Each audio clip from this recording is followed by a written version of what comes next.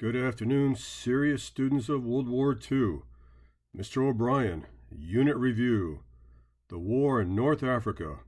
This is going to be a different type of war, men, where temperatures in daytime can reach 115, 120 degrees, freezing at night, sandstorms at 30,000 feet, where water is always a critical supply, food never guaranteed, and a war in an environment that we've never fought in before. And the British will lead the way.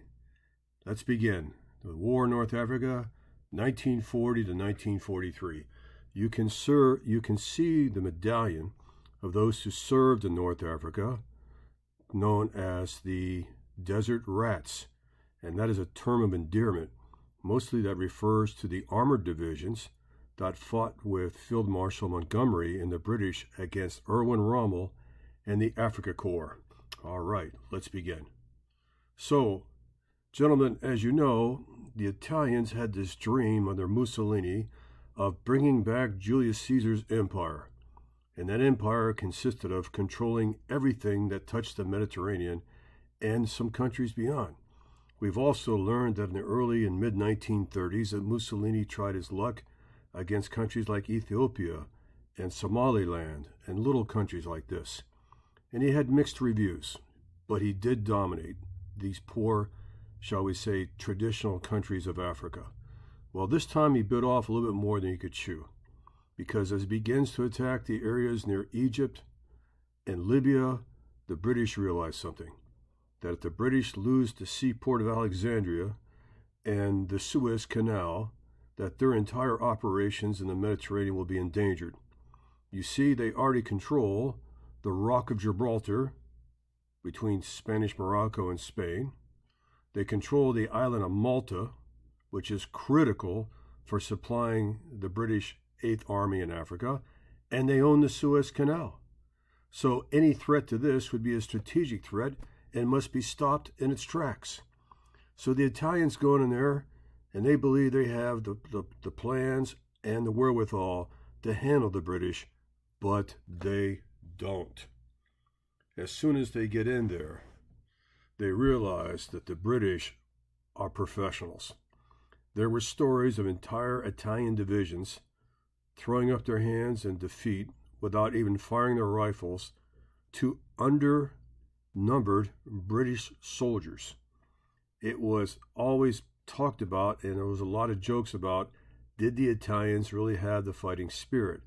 Well, of course, there's exceptions to every rule, but the Italian leadership seemed to be in a lot of conflict, and the Italians just couldn't bring it to the forefront in Africa, and they were in deep trouble. And so Mussolini does what Mussolini loves to do. He goes and visits Hitler, and he petitions Hitler to rescue him. He also lays out for Hitler the chance to take the Suez Canal, and even more importantly, push on to the oil fields of the Middle East. Now that's intriguing, but there's an issue. Maybe Mussolini knows this, maybe he doesn't. Hitler is planning to betray his ally Russia and invade in the spring of 1941, Operation Barbarossa. The last thing he needs is another campaign in North Africa. Now, if that campaign can be quick and concise, then maybe perhaps I can come to your rescue. And Hitler does exactly that.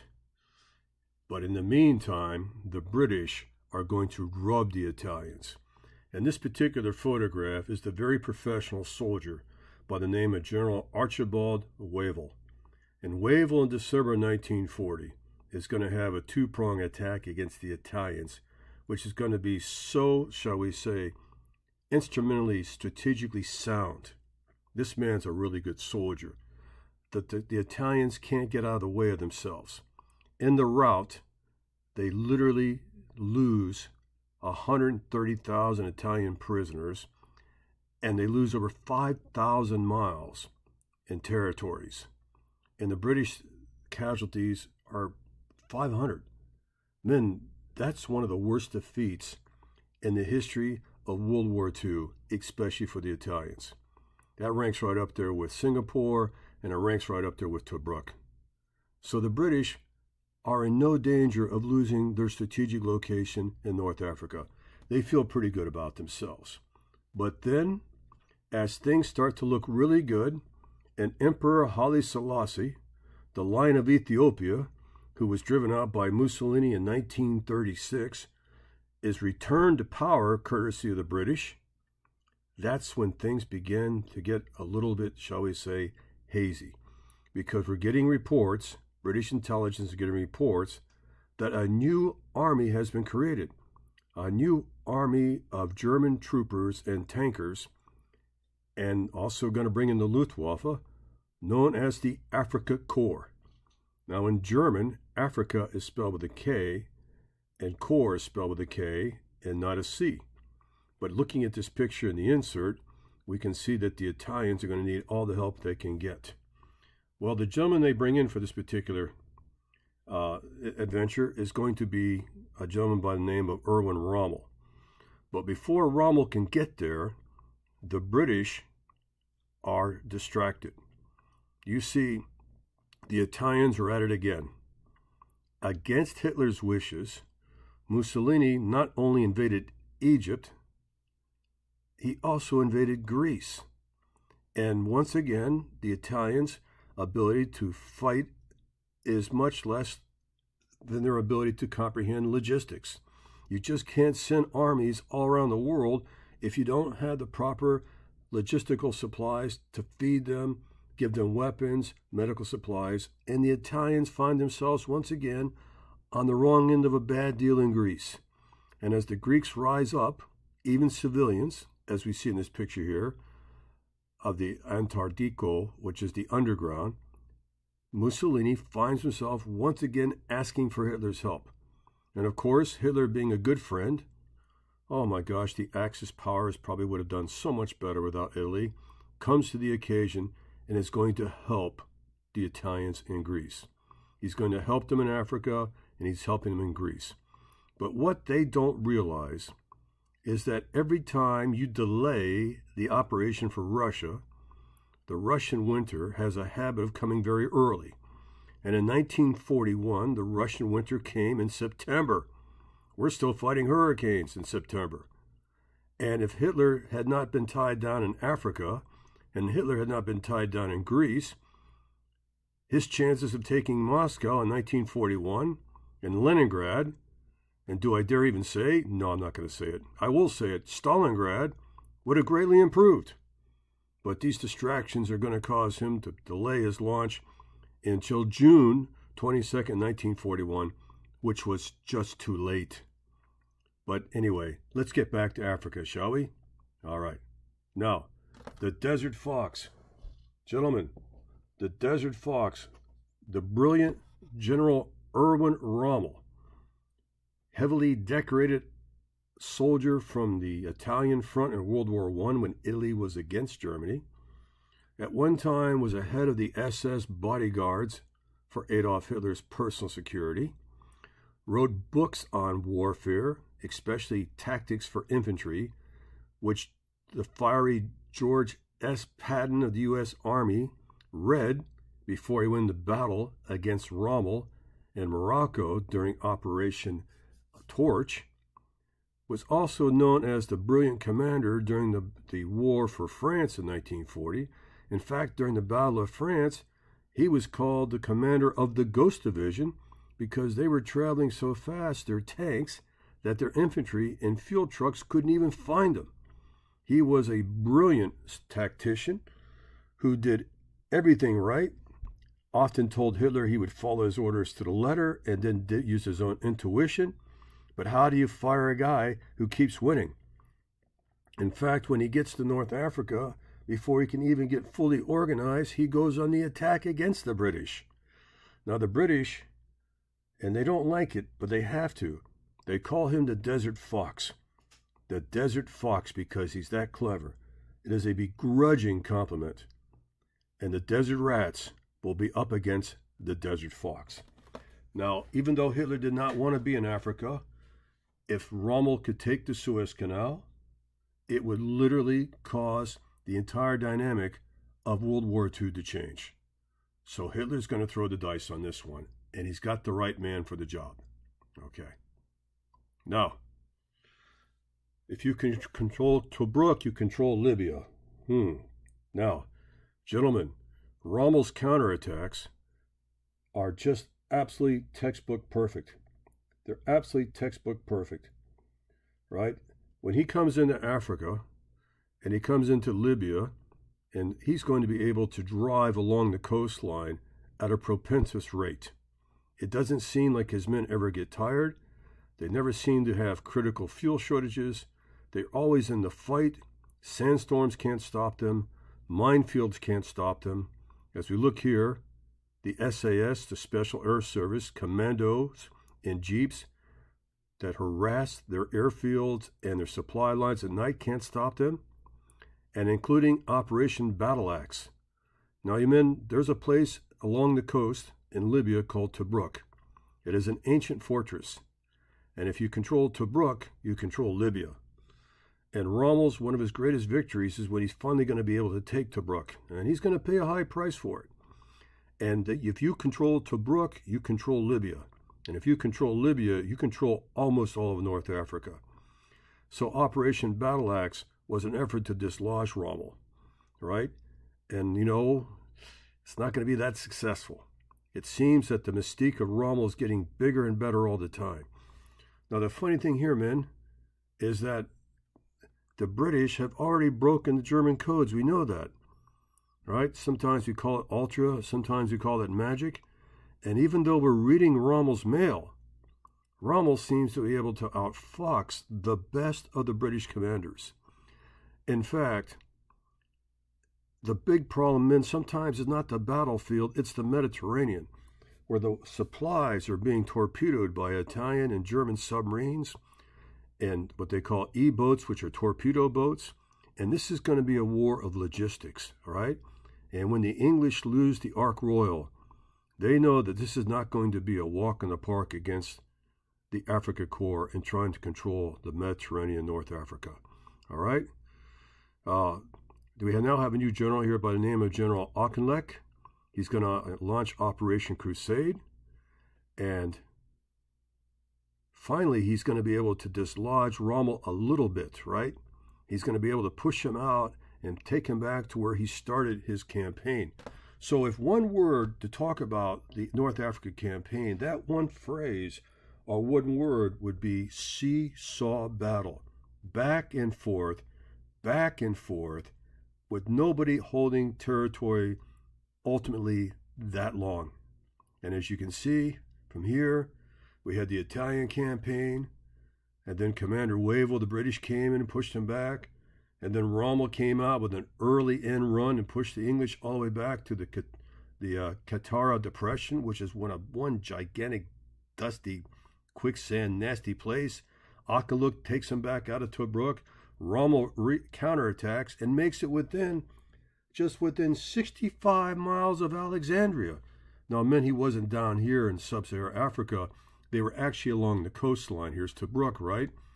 And, men, if you have Alexandria, you have one of the most important seaports in North Africa, and you're only 65 miles to the Suez Canal. That's like from Columbus to North Palm Beach, right? He almost does it. The seesaw battle goes back and forth. Men, if Rommel could have taken the seaport of Alexandria and the Suez Canal and the oil fields, I can't imagine that World War II would end in 1945. I think Hitler would have had the upper hand for some time. Look at this picture, men. It's actually Winston Churchill. Winston Churchill flies very imperialist to do this, right? The Luftwaffe, the RAF doesn't completely control the skies of the Mediterranean. For Churchill to fly in to visit the British troops was a high risk. But quite frankly, that's the kind of guy Churchill was. He really was. Now, Rommel is the kind of guy that's on the mat. He never, ever, ever gives up. And when he counterattacks to retake Tobruk, he is greatly outnumbered by the British army. But using trickery, he's able to make the British think that the Afrika Korps is much larger, and Tobruk this time falls for permanently. 1942 is not starting off very well, especially when there's 30,000 tons of equipment, ammunition, guns, tanks, food. Hey, wait a minute. You mean the Germans use British tanks? Yes. And the British would use German equipment. They've just pinned a new insignia over it. But isn't that kind of dangerous? Mistaken identity? It did happen. But in war, as in love, they tell me, all is fair. So Hitler was absolutely feeling really good about Africa, and Churchill was in a, let's use the word, funk. He thought that the loss of Tobruk was as disgraceful as the loss of the gigantic fortress of Singapore and the Far East by the Japanese not long after Pearl Harbor. It was a dark day. And so he's going to clean house. He's going to get rid of a lot of commanders, all right? And he's actually going to beg President Roosevelt for the new Sherman tanks that are coming out of the United States. And there it is, man. That's the Sherman tank. And that Sherman tank is a pretty good tank against the little German Panzers, the Mark 1s and 2s, okay? And so we're going to find out that these tanks, even though they're not equipped for the desert, the Sherman's going to fight in almost every single theater of World War II. So sometimes the hardware can win the day. But more importantly, while he's in Washington talking to President Roosevelt, they come up with an idea for Operation Torch. All right, most important, Operation Torch. Operation Torch was the idea of the Americans coming from the east in Morocco and the British coming from the west, Egypt and Libya, and crushing the Afrika Korps in between two of them. Now, men, the Americans have never fought against the Germans before, ever. No, I'm not talking about U-boats and cargo ships in the Atlantic. I'm talking man to man. The first time we ever met the Japanese was in a godforsaken island north of Australia, not far from New Guinea, called Canal. But the first time we're going to meet the Germans and fight them, we're going to fight them in a place pretty close to Morocco called the Khyber Pass, and we're going to learn the hard way that the Germans don't play. In fact, we're going to have a lot to learn about how to fight against these guys because the Germans are the varsity. They've been at it since 1939. So for a while there, at least there's some good news. The Shermans are starting to show up in the United States, and they're an excellent tank to fight against the Germans at this point. But men, that will change. All right, 60 miles. There's one of the little Panzer IIs right there. Hey, we talked about this. It's not on the test, but it's good to know. Those are jerry cans. The Germans invented the portable gas cans that we still use today. You know those 5-gallon gas drums that you carry around the back of your Jeep on the outside, hopefully on the outside, right? They're designed a direct copy of the gas tanks that they used on the Afrika Korps, right? Because you can never take, you can't take gas for granted. You got to bring your own water and supplies. And we talked about the fact that it was so hot and so many biting flies and sandstorms that everyone in the Afrika Korps insisted on wearing full clothing. Well, the British just took their chances. They wore shorts. Crazy, man. I don't know. I think I'll go full equipment because I don't do very well in the sun. Well, but I digress. Okay. So there's a new player coming in here. So General Harold Arnold was actually one of the guys that helped the British Army, the BEF, the British Expeditionary Force, escape from Dunkirk. But Churchill doesn't like the ideas of talking about escape and withdrawals and that kind of stuff. No, we don't want to talk about withdrawing the British Army out of Africa like we did the BEF in Dunkirk in France. But the land operation is going to be handed over to a guy by the name of General Bernard Law Monty Montgomery. He's not my favorite British commander. Later, we're going to see him in a disastrous airborne invasion in Holland called Operation Market Garden. But right now in Africa, he seems to have the impetus to pull the desert rats together and to stop Rommel's wild ride of victory. So Monty's going to be with us now from 1942 until the end of the war. In fact, he'll become the most dominant of the British Army generals, and he will not get along with an American commander in North Africa by the name of General George S. Patton. In fact, Patton and Montgomery hated each other, and they'll prove that when we get to Sicily. All right. British intelligence, I got to put this on the test. British intelligence wins the day again. Man, Rommel was plagued by the idea that all his secret codes and messages were being compromised. It just seemed the British knew everything. And when you have some thirsty tanks and men without food, and you watch your cargo ships get torpedoed before they come into the German seaports in North Africa, it's a very sinking feeling. Oh, okay, that was a bad one. It's a very bad feeling. And so British intelligence does not get enough credit during the Battle of Britain against the Luftwaffe. British intelligence does not get enough credit in the defeat of the Afrika Korps and the Italians. And quite frankly, they deserve more. And here's proof positive. When you lose 3 fuel ships, men, that means your tanks aren't going to be moving very far in the future. You cut a man's supply lines, you cut his army. All right. So Montgomery takes the offensive. And with the information he knows, he's able to meet Rommel on the gates of Alexandria, practically, right here at a little village called El Alamein. It's kind of like it's not a very big town at all. As a matter of fact, people still go there because there's World War II relics everywhere. I wouldn't do that myself because, believe it or not, there are still active landmines out there. Hundreds and hundreds and hundreds of landmines that have never been detected. And they were made so good that some of them are still effective and they still can fire. Well, men, here's the thing. Rommel's been fighting illness. He's fatigued. He's exhausted. Living in a tent in the desert is not easy for him. He is often under the weather, right? But he's not the kind of guy that complains. And it's becoming very evident to his men that he is just worn out. And so, quite frankly, right, they're going to replace him. Going to bring him back to Germany, let him rest a little bit, and they're going to put in a great leader to take his place, right? Well, no one can match Rommel. We know that. A guy by the name of General George Stumm. But George Stumm couldn't take the stress of combat and died very suddenly right before the Battle of El Alamein. So Rommel's hospital visit and relaxation is cut short, and he's on his way back for the 2 battles of El Alamein.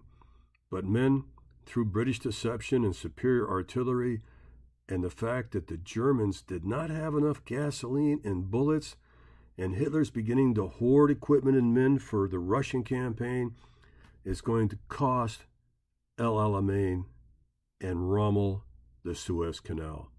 He's finally going to be stopped. It is considered to be one of the pivotal battles, if not the most pivotal battle of the African campaign. I wish we had more time to talk about it, but it was a stroke of genius. But then again, British intelligence had told Montgomery everything about Rommel and Stumm's battle plans. All right.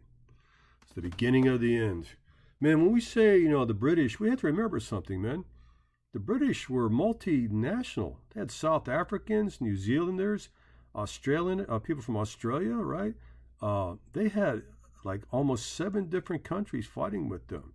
Yes, it's true that, the Germans still had the Italians, but I think that's enough we can say about the Italians. I have really not a whole lot of military respect for the size of the fight in the Italian dog, but let's just move on. Okay, so unfortunately, Rommel's going to now go into a 2,000-mile retreat, and he's going to never get the impetus to return to fight the British like he did earlier in 41.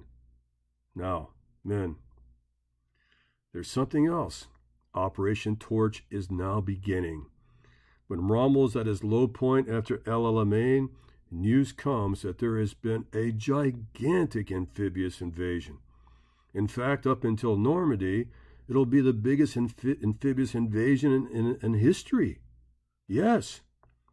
I mean, we're talking massive British Navy, American Navy attacking in 3 places, starting in Morocco and ending up in Tunisia, right? But there's an issue. Do you remember when Hitler took France in less than 8 weeks? In fact, it was much less than 8 weeks. It was like 6 weeks, right? And do you remember how the southern French decided they didn't want to fight the Nazis and they said they would cooperate? And they were called them the Vichy French because they signed a peace treaty, the French and the Germans, in a city called Vichy? Well, guess what? Those German-loving Frenchmen control Morocco and Algeria and Tunisia. And we don't know if the French will fight against this for the Germans. And this picture right here is Admiral Jean-Francois Darlan. Now, nobody liked this guy because he used to be a two-timer. All right? He would tell Hitler whatever he wanted to hear. And when the Americans approached him about maybe switching sides, right, he would play both ends against the middle. We never really truly trusted him. And then when he saw the British and American soldiers coming across in West North Africa and Morocco, he switched sides. Now, we didn't know whether or not we could trust him. But it didn't matter because in just a few days, 3 days to be exact, Algeria and Morocco fell. And the question of whether we could trust Darlan or not didn't matter because he was murdered by an assassin on December 24th, 1942. Man, you could spend an hour talking about the intrigue and the James Bond escapades about the death of this French Vichy leader. Now listen to me very carefully, men. This is a test question. Hitler was so upset about Morocco and Algeria and the French betraying him that he ordered his army to immediately attack southern France, and they did. They occupied it. So the promise not to invade the rest of France went out the window. Hitler gets his revenge. The Americans come ashore, and even though the Americans come ashore, there are a number of French fighters who aren't going to obey the ceasefire order, who will not betray the Germans. And the Vichy French, some of them fight on, and they cause a problem for the Americans, right? It's going to be a problem. Here's a photograph here. This is interesting, okay? Because the French had a very large fleet. Right here, here's Mirza Kabir, right? And thank goodness those battleships and destroyers and cruisers did not end up with the Kriegsmarine or the German Navy, and luckily they scuttled them. Yes, the French destroyed 58 warships before the Nazis could get them. This is good news for the Allies, and you can see the picture here of one of their big battleships burning, destroyed by their own hands. Hitler does not have a good night when he hears this, right? He does not have a good night at all. The fleet at Mirs el-Kabir has been destroyed. The rest of the fleet at Toulon, which was the big battleships, has been destroyed, and they do not come into German hands. Well, what's the big deal? If that French fleet could have stopped the British ships, right, because Hitler was planning on boycotting or putting a blockade around Malta, because you see, the Italians could sneak supplies into North Africa through Italy, through Sicily, into Tunisia, and if the British have Malta, they can torpedo the cargo ships. So the French fleet under the Germans could have stopped and made sure that Malta was captured, so the supplies coming to Rommel would never be interrupted. And remember, even though Spain likes the Germans, and they have since 1936 in the Civil War, they're neutral. So this is a huge blow to lose the French fleet. All right? And there's a picture right there of that's an American aircraft we gave to the French, right? And you can see it's got French markings on, attacking British torpedo airplanes. So don't think that all the Vichy gave up without a fight. Some of them stayed with the Germans, okay? All right. Yeah, but at least of them, you know, most of them did lay down their weapons for us, or else we would have had a much harder time in North Africa. But man, maybe I should need to underscore this. Because of the time and the resistance we had against the Germans and the Vichy French, the war planners began to realize that we're not going to have that cross-channel invasion into Normandy or anywhere else in France anytime soon. And that the operation is going to have to be postponed until 1944. And Stalin's been begging for us to open up a second front to help him because the war in Russia has begun. And quite frankly, there's going to be repercussions. We're not ready to fight the Germans. We had superior weaponry and superior men. But you know what? The Germans fought they fought like tigers. So America is not quite ready for this yet. We're going to have to learn how to fight the Germans a little bit better. And George Patton is going to be in charge of that. And trust me, he will lose sleep on how to make the U.S. Army a better army, because we got embarrassed by the Germans in a place called the Khyber Pass. All right? And we'll go on to the next one here. And there's Fortress Malta we talked about. Operation Pedestal. Good gosh, man, this operation was so big that President Roosevelt even promised the USS Wasp. Yes, to help try to break the siege of Malta, because the Germans wanted to take it from the British so bad. Men, and remember from the video the number of British ships that were lost, including aircraft carriers, the German submarines and Italian submarines. What a costly, costly fight. But in the end of the day, Malta is still Britain. And that means the supply lines from Italy to the Africa Corps will be impeded. And that's a victory for the Allies. All right? Whoops. And then slowly we begin to learn something, men. That even though we've paid a terrible price for North Africa, the easy victories for Germany and Italy are starting to disappear. Yes, we're starting little by little to see the turn tide against the Germans. We're actually starting to think that this is not the end of the beginning, but maybe, just maybe, the beginning of the end. We're starting to see a little bit of glimmer of light at the end of the tunnel. And so maybe, just perhaps, we can defeat the Germans in a timely fashion. And as you know, the Italians, they'll be done by 1943, the first of the Axis to give up. All right? We did a couple of review questions there. And then we had a surprise. Right when we felt pretty good about the Sherman tanks, the Germans introduced a Tiger Mark VI. I wrote down Mark I. That's a typo, the Mark VI. Arguably, when we ran across this tank with our Shermans at Bizerte, Tunisia, oh my God, the Tigers they went through the Shermans like piñatas. In fact, the Germans will call the Shermans the Zippo lighter. Like the famous American lighter, it flames up every time you strike it. And the Tiger will be arguably, now I know a lot of guys out there study World War II, arguably the best tank of World War II. But that debate continues, right? In fact, the British were so upset about the Tigers and other tanks, they start putting 40mm cannons on their Hurricanes. Wow. And then that wraps it up, the campaign in North Africa. Remember the key players. You got General Montgomery, Erwin Rommel, all right? But really, really important is that you remember Operation Torch, why Malta was important, what exactly the Vichy French were, and how they cooperated or did not cooperate with the Allies. And if you can, right, try to remember why the Suez Canal was so strategic to not only Britain, but the Allies as a whole. Okay, this is Obi signing off. Hoping you have a really good afternoon. Looking forward to seeing you in class very soon. All right.